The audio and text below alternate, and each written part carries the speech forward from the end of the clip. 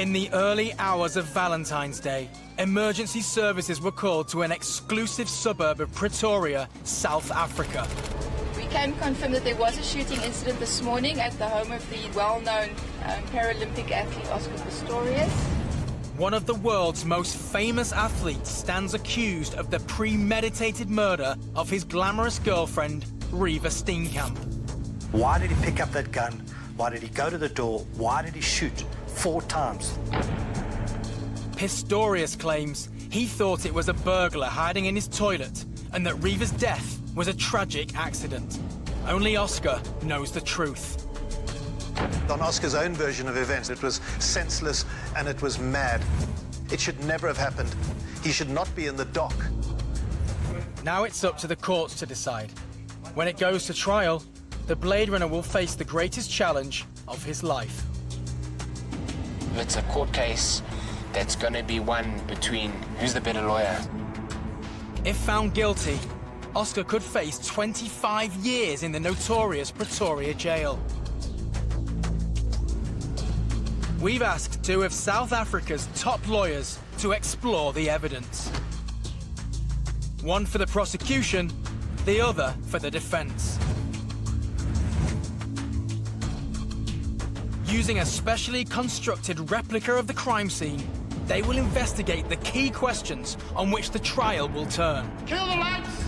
I cannot see windows, I cannot see any shapes whatsoever. Why would she be needing a cell phone? I don't care a thing. Stay quiet. He had the world in his hand.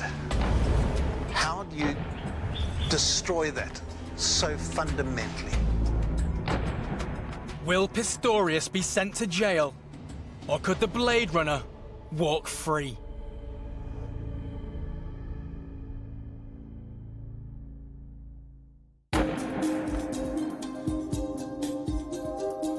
Oscar Pistorius was the hero of the Paralympic movement and the poster boy for the 2012 Olympic Games in London. He became the first double amputee to compete in the Olympics against able-bodied athletes. I'm overwhelmed with all the feeling and emotion. I'm very, very happy and very humbled that I'll get the opportunity to represent my country. The Blade Runner was the ultimate symbol of triumph over adversity, inspiring people across the world. After returning from the Games, Pistorius began dating Reeva Steenkamp, a law graduate, model, and emerging television star. They were the country's golden couple. Oscar and Reeva were living the dream. But in the early hours of Valentine's Day 2013, that dream turned into a nightmare.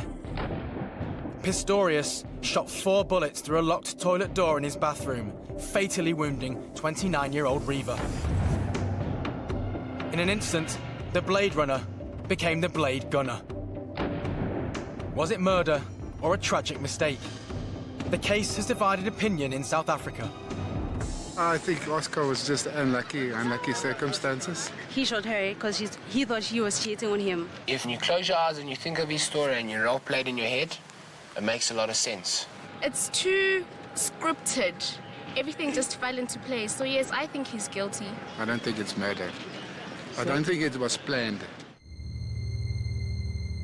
But the prosecution argue it was planned, and the charge is premeditated murder. If the state can prove his guilt, Oscar faces 25 years in jail. The defense say that Oscar thought an intruder had broken into his house, and that he fired his gun to save himself and Reeva. If the judge agrees, it's possible Pistorius could leave court a free man.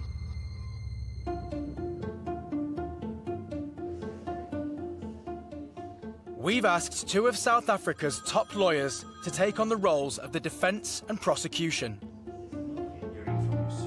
They'll identify the key evidence and show how they would use it to argue in court.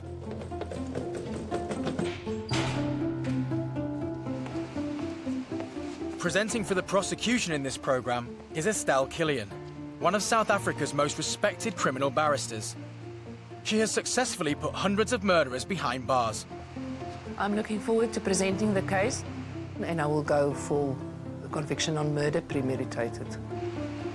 Taking on the case for the defence for us is criminal lawyer Marius Dutoy, who has a 95% success rate defending murder suspects. I do not think that the state's going to succeed in their conviction of premeditated murder. I don't think there's enough evidence to support it.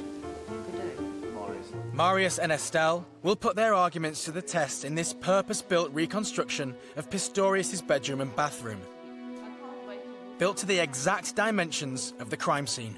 It actually looks much bigger to me than it actually did on the plan itself. A balcony leads to Oscar's first-floor bedroom, connected along a 7-metre corridor, around a corner to a luxury ensuite bathroom with built-in bath, and the toilet in which Reeva was shot.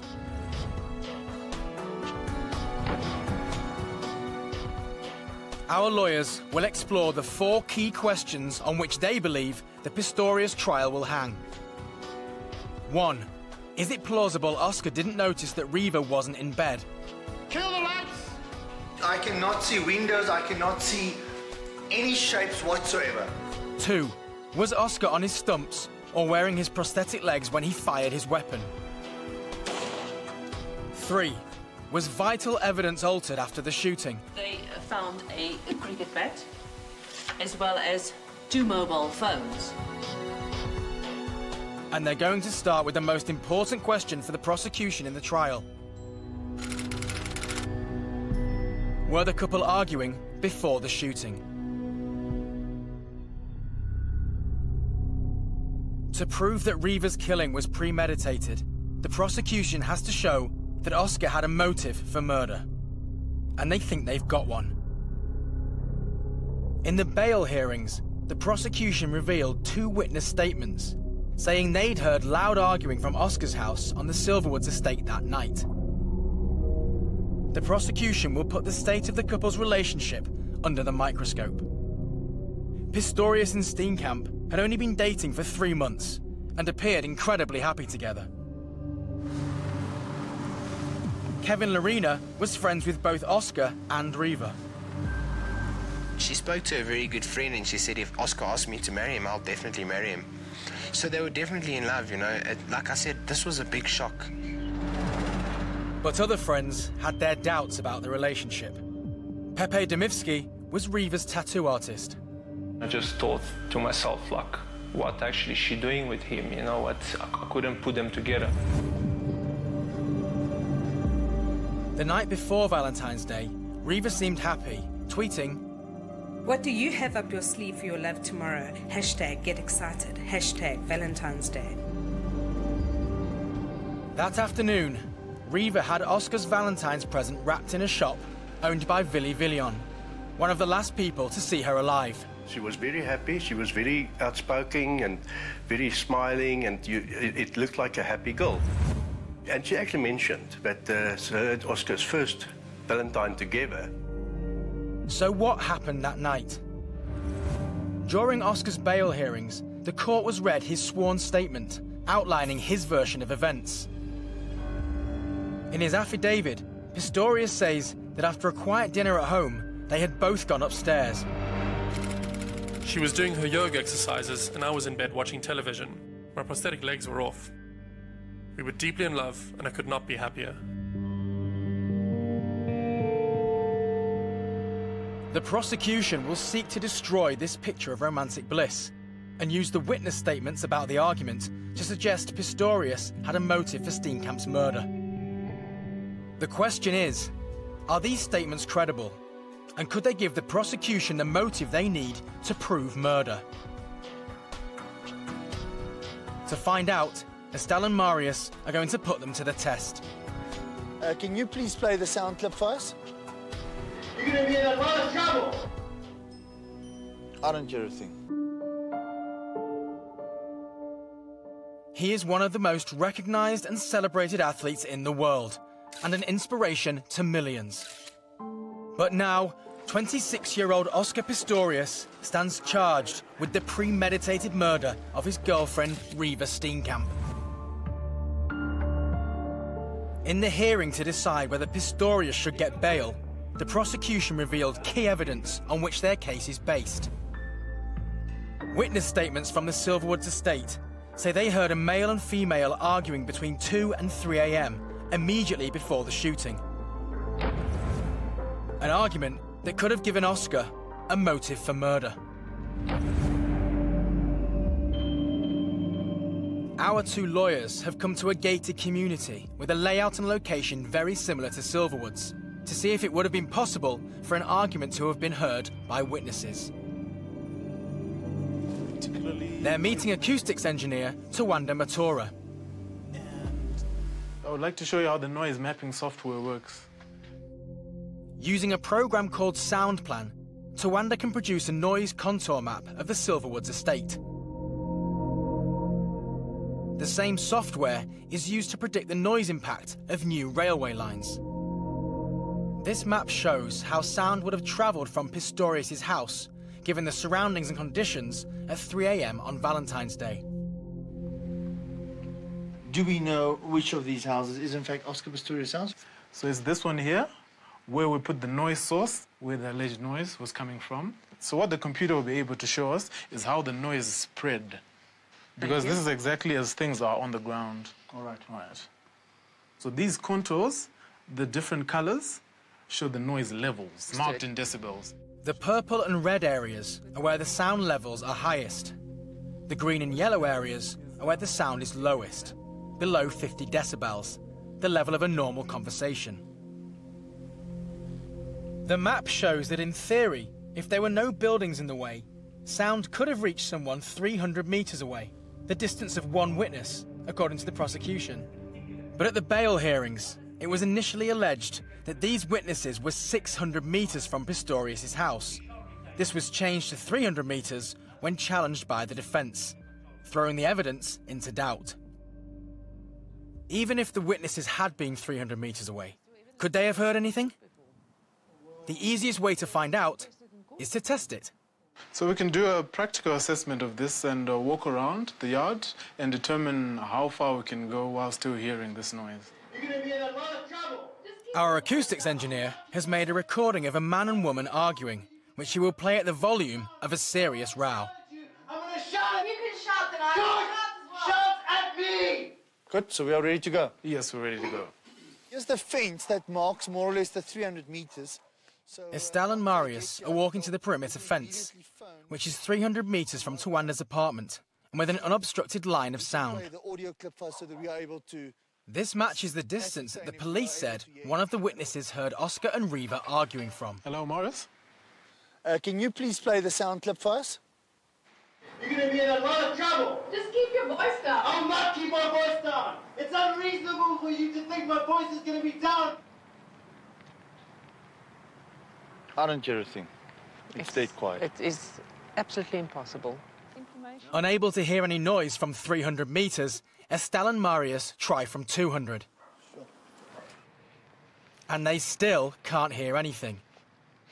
Even at 100 meters, the argument isn't audible.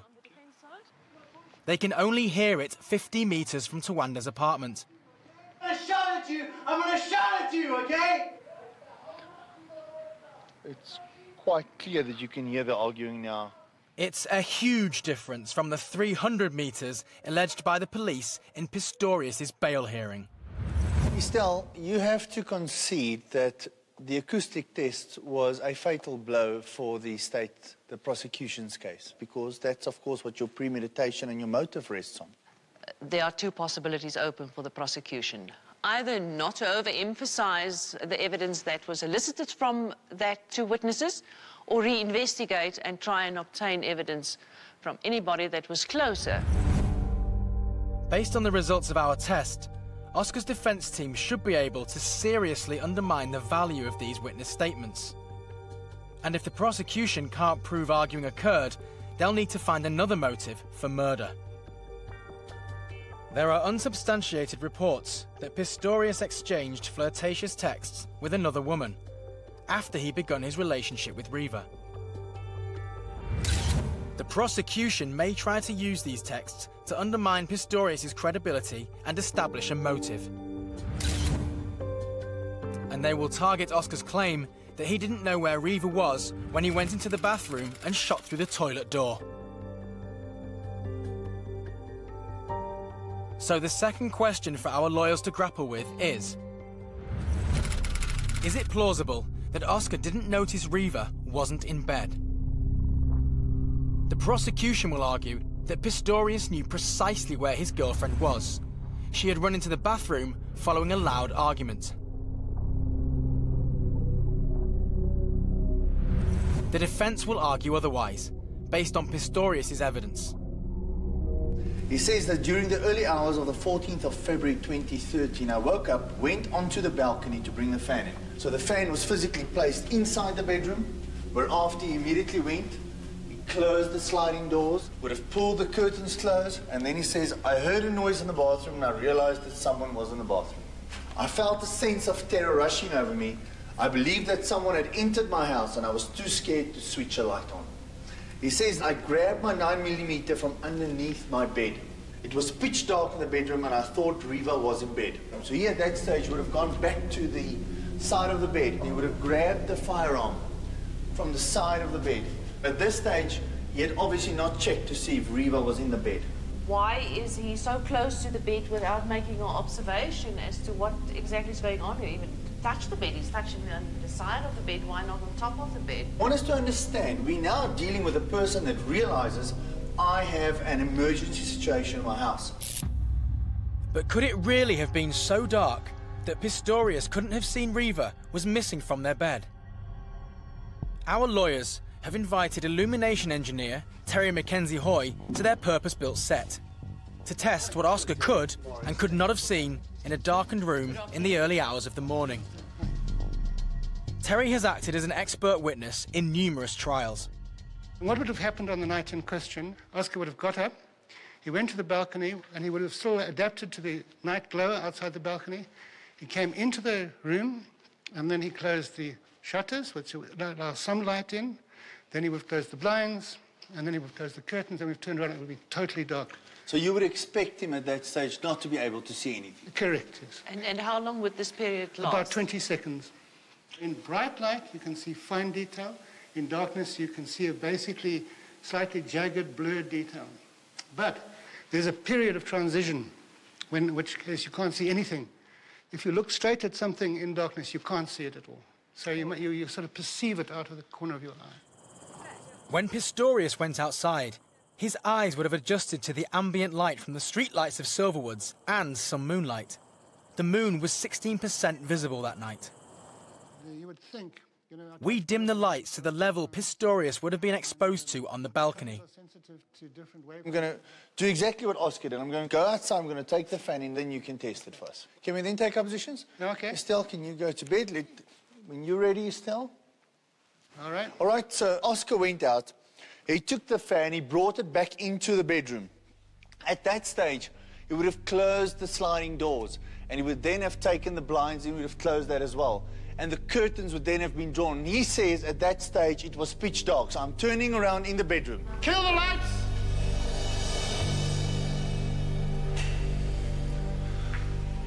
I'm now standing in the bedroom, and I cannot see the bed. I can also not see Reeva at all in the bed. At this stage, it's quite difficult to actually move around the bed, and I'm actually feeling the corner of the bed to make sure that I'm able to go around the corner. I now bend down, and we know that Oscar would have done this. He would have bent down, and he would have taken his firearm, which was on the left side of the bed. But at this stage, of course, it's still pitch dark. I cannot make out anything. And at this stage, in the total darkness, he would have moved down the corridor, trying to investigate where this noise was coming from. I cannot see any shapes whatsoever. I don't even know where the bed is, to be honest. Here's the bed. I'm still not able to make out Reeva in the bed whatsoever. Let's put the lights back on again. Lights on! Thank you, Estelle. If the prosecution hasn't fallen asleep yet, please get out of the bed. To come back to the actual test, I was unable to see anything, and only when I returned from the bathroom, Terry, I was able to make out shapes, and I could actually see the shape of the windows and the sliding doors. Is that typical what one would expect of a person in that situation? It takes about 10 minutes to fully dark adapt. So to see shapes after about 2 minutes, it would take a long time before you could really recognize if anybody was around you. And do you think, Marius, that that supports the defence version? I think this is really conclusive for the defence. This shows that Oscar wasn't able to see. This might be a win for the defence, but the prosecution could turn it around to question Pistorius' behaviour that night. Have you thought about the implication that because you couldn't see, you had to take alternative measures to ascertain where Reeva was? Now you can't see her. One would expect you to start calling out her name, feel your way around, make sure that she's not in the vicinity, because isn't that grossly negligent if you start shooting in circumstances where you can't see? This failure to check for Reeva has already been raised in court. In the bail hearings, the defence argued that Pistorius did call out to Reeva, but for some reason she didn't respond. Barry Bateman is a journalist writing a book on the Pistorius trial. Chief Magistrate Desmond Nair, in his bail ruling, found it was highly improbable that somebody who is so fearful of crime, he doesn't first seek to find out that his loved one, his girlfriend, is safe. Criminologist Laurie Peters attended every day of Pistorius' bail hearings. His defence is that he was in a panic, he ran, he charged down, and he put 4 bullets through a closed door. He didn't even bother to find out where Reeva was before he fired blindly into the dark. So that would be a red flag to me, because psychologically, the first thing you do is find the people you want to protect. For the defence, Marius has shown that it is entirely possible that Pistorius couldn't see whether Steenkamp was in bed or not. Virtually impossible to see anything. But the defence will have more of a struggle explaining why Oscar didn't check that Reeva was safe. Next, our lawyers look at one of the most crucial pieces of evidence that will be produced at the trial: the toilet door through which the shots were fired. The shots were fired above hip height. Both sides agree the door could help prove Oscar's innocence or guilt.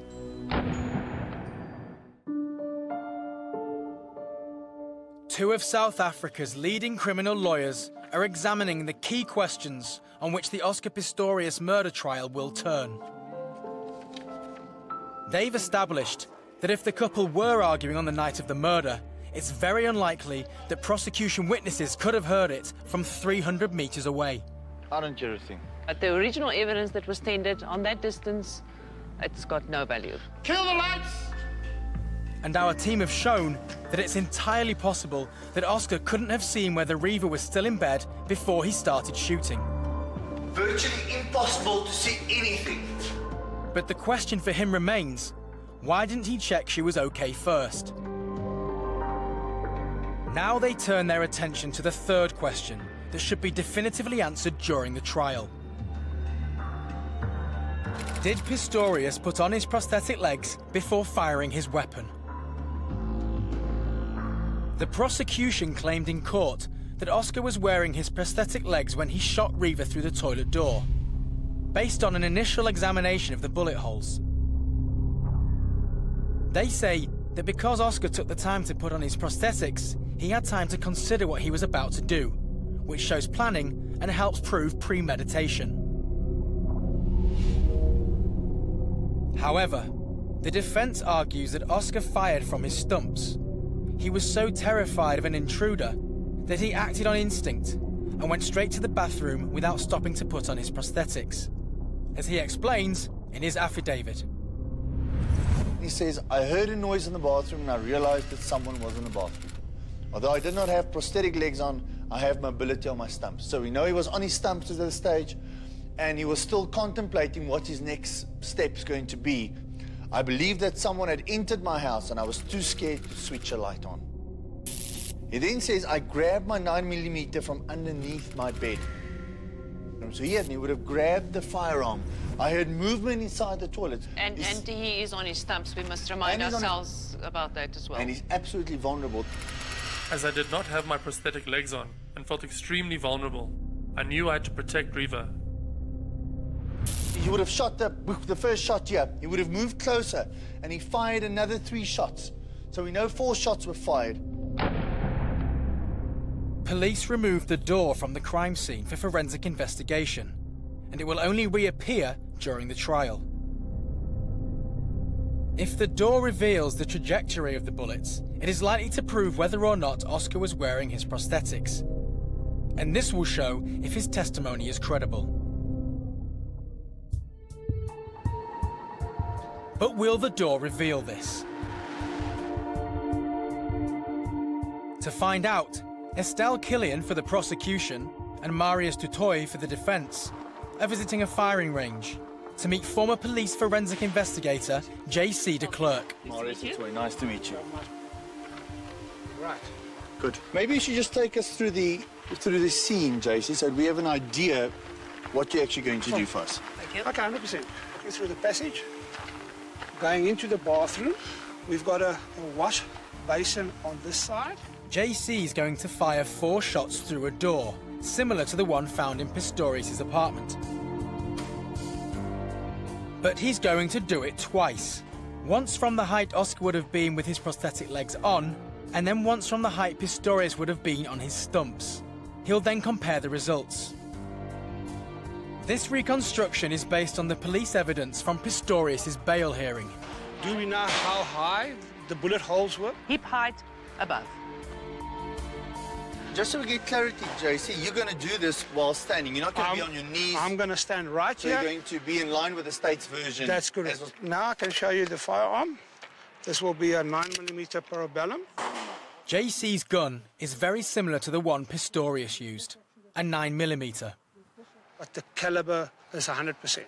Put the firearm in.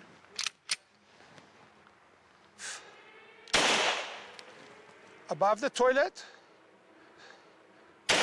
The arm. The head. And another one.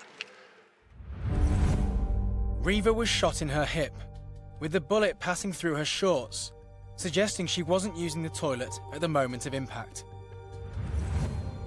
She was also shot in the head and elbow. There are reports one bullet passed through her finger, suggesting she may have been cowering with her arms crossed. The 4th bullet missed and was found later in the toilet bowl. Trajectory, as we now see, is quite possible to give us very scientific and accurate evidence. Absolutely. But are the trajectories noticeably different from bullets fired from a lower position? To find out, JC will now fire from around the height Pistorius would have been if he was on his stumps, as claimed in his bail affidavit. This matches the defence team's version of events.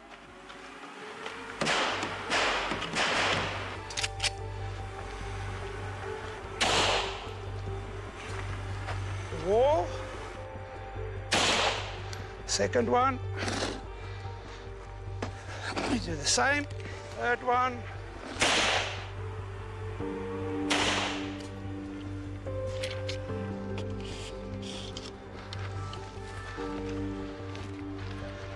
Okay, I'm bringing in another door.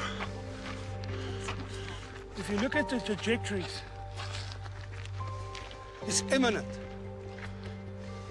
Yes. The one is more flatter than the Absolutely.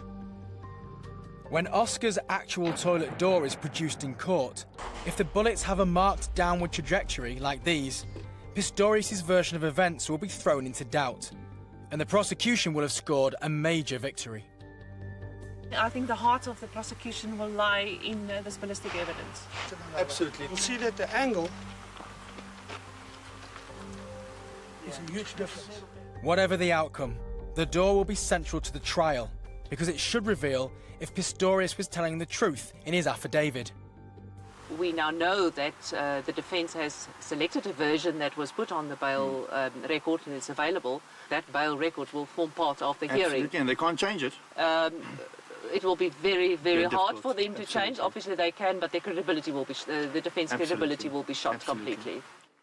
If the bullet trajectories do show that Pistorius was wearing his prosthetics, then everything in his affidavit will be thrown into doubt. This would be a major victory for the prosecution. And they will also want to emphasise Pistorius' fascination with firearms. Despite already owning the Taurus pistol that killed Reeva, Oscar had applied for licenses for 6 more guns. He's known as carrying his gun so visible and even pulling his gun out and acting as a tough guy. I mean, that's very childish to me. And just weeks before the shooting, he was involved in a firearms incident in this restaurant in Johannesburg. Kevin Lorena was there. One friend passed his gun under the table to show Oscar something, and Oz didn't realize the magazine was still in, and obviously the gun went off. The bullet just missed my toe by, I call it 2 centimeters, you know.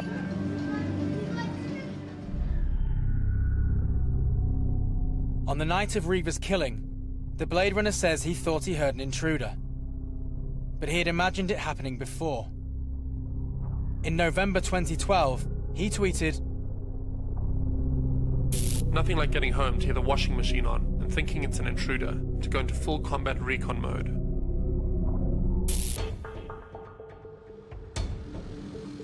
But the defense will turn this back on the prosecution and argue that Oscar armed himself with good reason. They will seek to strengthen his position by playing on the widespread fear of gun crime in the country. Crime is endemic in South Africa.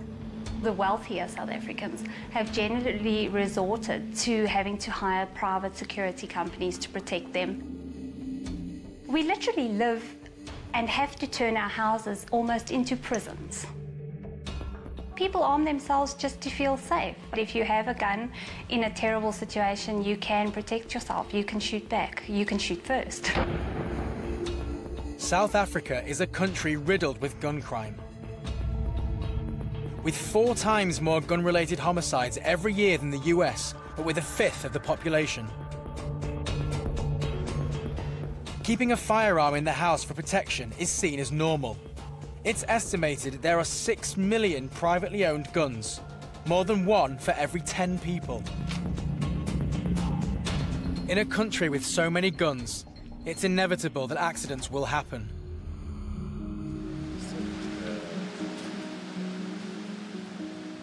The Pistorius trial may well reference the case of former Springboks rugby star Rudi Visagie. In 2004, Rudi was awoken by his wife Frida at 5 a.m, believing their daughter's car was being stolen. A sound woke me up and I saw my lady's car, my daughter's car, drove away, and I immediately woke Rudi up. 2 of Visagie's neighbours had recently been murdered by burglars. Rudi, like Pistorius, slept with his pistol in his room. With his gun, Visagie broke the glass of a window, and as he did so, the firearm went off and hit the driver of the car. It is a 1 out of a million. For people that knows guns, to shoot down to 40 meters down to anything, you know, it's weird. Tragically, the driver wasn't a thief, but Rudi's daughter Marley, who was off to surprise her boyfriend for his birthday. I just heard Rudi shouting, screaming actually, more than shouting. And I wondered, and he said to me, "It's Malay in the car." And I was still thinking, what is she doing in the car? She was shot through the neck and died on the way to hospital. If I could take that bullet back, I would have done it, but it happened. They loved each other, they were very fond. Mine was an accident, and I have to live with it. Oscar's was an accident, you have to live with it. Visagie was charged with culpable homicide or negligent killing, the equivalent of manslaughter in England and Wales. If the prosecution is unable to prove premeditated murder, it's possible that Pistorius could end up being found guilty of the same charge and face up to 15 years in prison. Our legal eagles now turn their attention to what police found at the crime scene. As well as 2 mobile phones. So the towers picked up the phone and the phone picked up the towers. And ask, was vital evidence altered after the shooting? Lawyers Estelle and Marius have been examining the 4 key questions on which the trial of Oscar Pistorius will turn. And he would have fired towards the door. Having dealt with 3 of them, they turn their attention to the final question. Was vital evidence altered after the shooting? Pistorius says in his affidavit that he was entirely focused on saving the life of his girlfriend after realising his mistake. He says, when I reached the bed, I realised Reeva was not in bed. It dawned on me that it could have been Reeva that was in the toilet. He realises the toilet door is locked. He hits the door, obviously, with a cricket bat a number of times. He opened the door and he would have discovered that Reeva at that stage was slumped over but alive. I tried to render the assistance to Reeva that I could, but she died in my arms. Estelle, we know what the defence have to prove is that the scene was not tampered with whatsoever. Everything was found exactly as it was left. It doesn't show a person who is deliberate. It shows, in fact, a person who was frantic trying to save Reeva's life. The prosecution could allege that Pistorius had ample time to alter the crime scene and think up a cover story before the police arrived. He's claiming that he shot at a burglar at that point in time. It indicates a very well-planned and well-rehearsed and deliberate acting on behalf of a person who realized he's in trouble and he's already got his first excuse. But could Oscar really have concocted a story so quickly? If you commit a murder, you know you're going to spend your life in prison. What is the first thing you start to do? Well, you start to protect yourself. And if protection is by making up the biggest lies imaginable, well, then that's what you're going to do. The emergency services arrived on the crime scene soon after the shooting. What they found will be of the utmost importance during the trial. The first discovery was that the holster of the firearm was found on the left-hand side of the bedroom. That's where the first casing was picked up. Then we have 3 more spent cartridges in the vicinity of the basin to the right hand. That's correct. They also then picked up on a mat in front of the shower the 9mm parabellum firearm. They found a cricket bat as well as 2 mobile phones. If we consider the version of the accused, that Reeva went to the bathroom innocently, why would she be needing a cell phone? It could have just been as simple as just checking messages. But what we do know is that Reeva went to the bathroom or the toilet and that her bladder was empty. So that confirms the submission by the defense team that, in fact, she went to use the toilet. The initial post-mortem report revealed Reeva had indeed been to the toilet. But Pistorius didn't mention the presence of both their phones in the bathroom in his affidavit. The state described it as the facts that put a hole through Oscar Pistorius's version of events.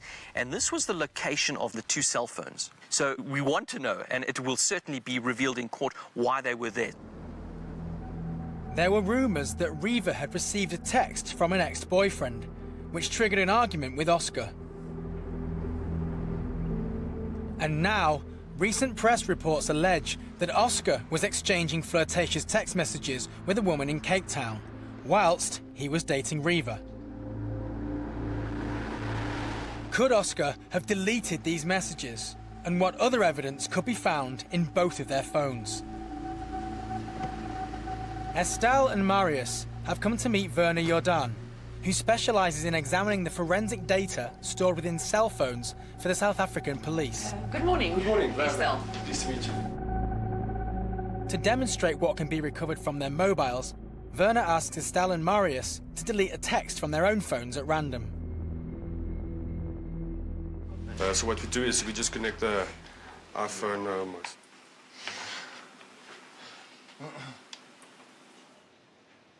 What I can see here is that there was a message from Peter deleted as part of the conversation, which says, "I will then do petrol on my way, see you 8:15. Is that correct? That's absolutely accurate. If Pistorius deleted texts, the police will soon find them. But that's not all. Werner's also able to track the movements of mobile phones, down to a radius of just 3 meters. If Oscar and Reeva were carrying their phones during an argument, this data could be crucial in the trial. From the information in their phones, Werner pinpoints Estelle and Marius's movements from 24 hours ago. All right, so yesterday morning, at about 7, quarter to 8, you were there in Alexandra area. So there's a whole lot of location where the towers picked up the phone and the phone picked up the towers. So if you And those markers are really close to one another. Yeah, that's the stronger the signal, obviously the better the location logging will be of the phone. Now, this is really amazing because, of course, it shows exactly what time I was at what location. So theoretically, you would be able to indicate whether the person was upstairs or downstairs in an apartment, for example? Not as much upstairs or downstairs because your latitude and longitude will stay the same. But if it's two separate locations on the same floor, let's say, for instance, a bathroom and then the TV room, which is about 10 meters away, and there were 6 towers, then you will have a stronger signal in the TV room than in the bedroom or in the toilet. Both Oscar and Reeva's phones could reveal hidden information that may strengthen the case of either the prosecution or defence, and play a pivotal role in the trial.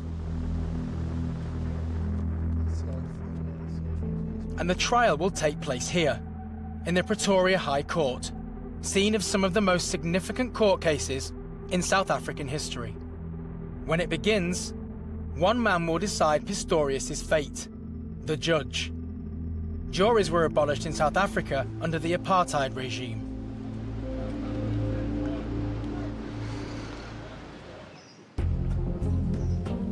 Pivotal to the trial will be the 4 key questions debated by our lawyers. Estelle and Marius have convened for their closing arguments. We know that the acoustics was in favour of the defence. You're going to be in a lot of trouble. Just keep your voice down. I don't hear a thing. It stayed quiet. We know that the darkness test was in favour of the defence. I cannot see windows, I cannot see any shapes whatsoever. I don't even know where the bed is, to be honest. Now you can't see her. One would expect you to make sure that she's not in the vicinity. At the angle. Other than the ballistics, there's very little that was really in favour of the prosecution team. I appreciate that that's the way you're thinking, and I wish you the best of luck because I think you've got an uphill battle. You're losing sight of all the evidence that was found by the police immediately after the shooting in that bedroom and the bathroom. We have the toxicology reports that we're still waiting for. The post-mortem, I'm confident that's going to strengthen and support the ballistic examination. If he's found guilty of premeditated murder, Oscar could be facing 25 years in the notorious Pretoria jail. But if the prosecution can't prove premeditated murder, the charge could be downgraded by the judge to culpable homicide or negligent killing, the equivalent of manslaughter. In my mind, it will have almost no effort to be turned into a conviction on the minor charge of culpable homicide. So that's the worst-case scenario for the state. Well, do we agree then that ultimately we're looking at a culpable homicide conviction for Oscar Pistorius? At the minimum. At the maximum. If the judge agrees that it was culpable homicide, one man who will be watching carefully will be Rudi Visagie, who accidentally shot his daughter and whose case has been cited as a precedent for the Pistorius trial. I've been let off. Yeah, because the judge said that I'm suffering and I'm going to live with this my whole life.